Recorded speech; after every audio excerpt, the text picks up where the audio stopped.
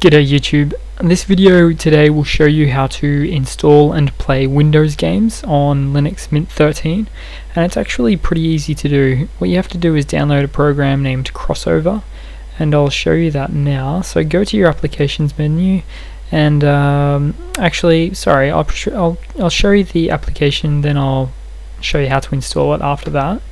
So I'm going to open it up. I'm clicking on install Windows software. So allow that to load, and it will occasionally ask you if you want to update the software. That's always good to do. Click update, and as you can see in this window to the left here, if you'd like to install any of these programs, you can. There's World of Warcraft down the bottom, which I've done so successfully, and yeah, there's a great deal of them. Now there's even more in the community supported applications section, so if you were to click on that one and expand this window a little bit, you'll see a lot of games from past and present, and not just games but software too as well. And you may have noticed a lot of the Microsoft Office applications or the suite before as well up the top, and there's a lot of games and software here. It even includes Adobe Photoshop and Adobe Dreamweaver, all of those, which is good to see. And yeah, so that's pretty much it. Now you can also type in what you want. For example, Steam.